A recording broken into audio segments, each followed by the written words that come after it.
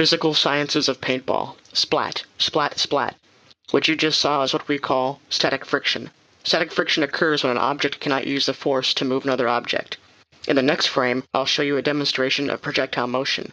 When I pull the trigger on my paintball gun, air pressure from the CO2 tank will push the paintball out of the barrel.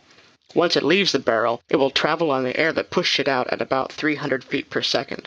The projectile's motion, or the paintball's motion, will change due to the forces in between the target and barrel, such as wind and rain.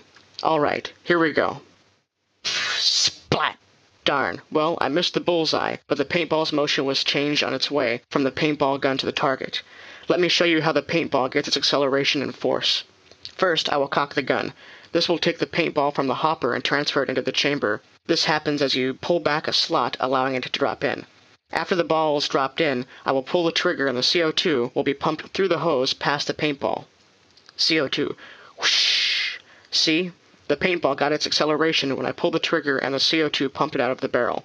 Before playing in a game of paintball, you must check and see the FPS of your paintball gun. FPS stands for feet per second. The machine looks somewhat like this.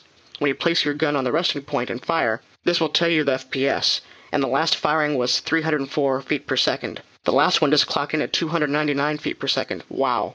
The average FPS for the game of speedball is about 300 FPS, although some guns clocked up to 1000 FPS. Alright, so this dude from the 1600s, Sir Isaac Newton, wrote these laws of motion. Here is the first one he came up with.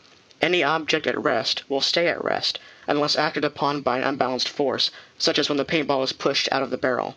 Newton's third law, every action has an equal and opposite reaction, related to the paintball very well, such as when the CO2 spits out the paintball, it will hit somebody with the same force. No! Splat! Dude, ow, that hurt. I'm sorry, man. I should never shoot a paintball gun at someone who's not protected with the proper clothing. Never. Splat! The end.